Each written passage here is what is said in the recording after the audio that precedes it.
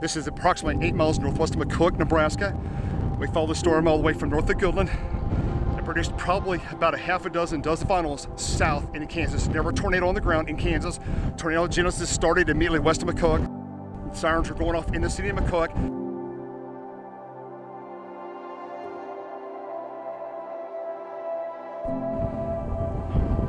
This tornado is about 7 miles northwest of McCook. It's holding stationary in a farm field. Wow.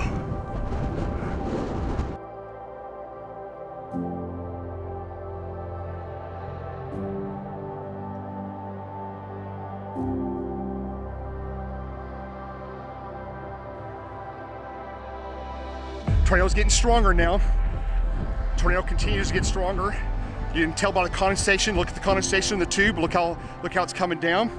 And this is the RFD. That dust right there is the RFD if we're rotating around the bottom of it. The RFD is very pronounced at the upper part of the deck.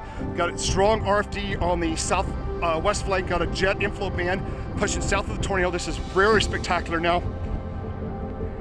That tornado is now about a half a mile west of me. I can hear it. I can hear the whooshing sound in it.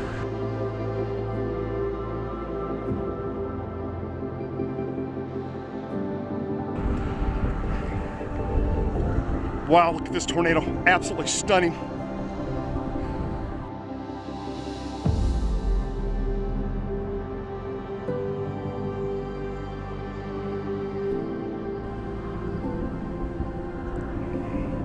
It's roping out now. It's about to cycle. I don't know if it's going to die or not.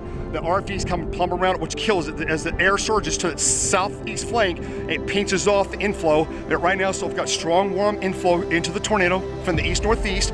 Look at the dust it's picking up. It's going to do a real spectacular rope out here. Look at the violent motion in the upper part of the tornado.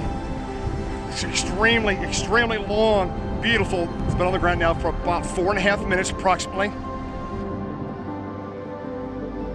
Look at shrinking. It's shrinking. It's getting smaller and smaller. Okay, I'm getting hit now with west winds. Here's the RFD hitting me now. Look, this spectacular rope out continues. Super spectacular tornado. That was beautiful. Didn't hit anything that I know of.